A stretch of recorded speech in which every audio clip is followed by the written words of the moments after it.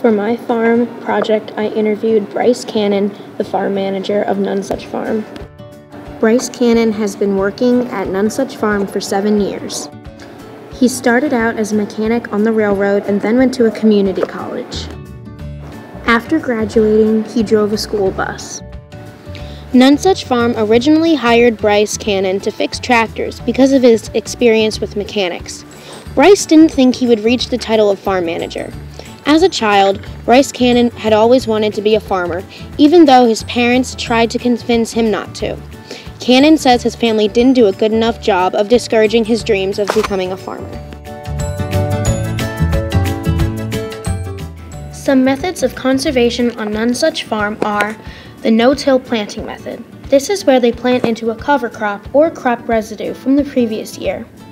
Not every crop they grow can be grown like that, so they use other planting methods to promote soil retention.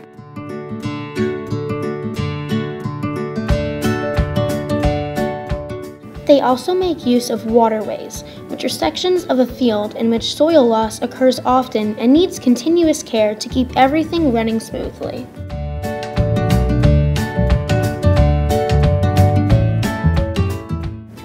Nonesuch Farm also uses terraces to help with soil retention. They use this method when there is a big field with drainage problems.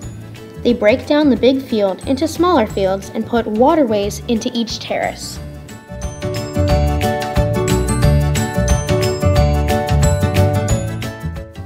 Nonesuch Farm also has tons of agrotainment. One of the major events is the pumpkin picking and festival in October on Saturdays and Sundays.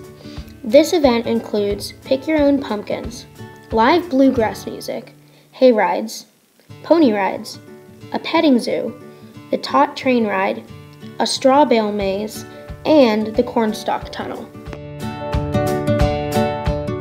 Nonesuch Farm also raises beef, sheep, lamb, and a few more animals. Nonesuch Farm harvests and grows an extreme variety of crops each year.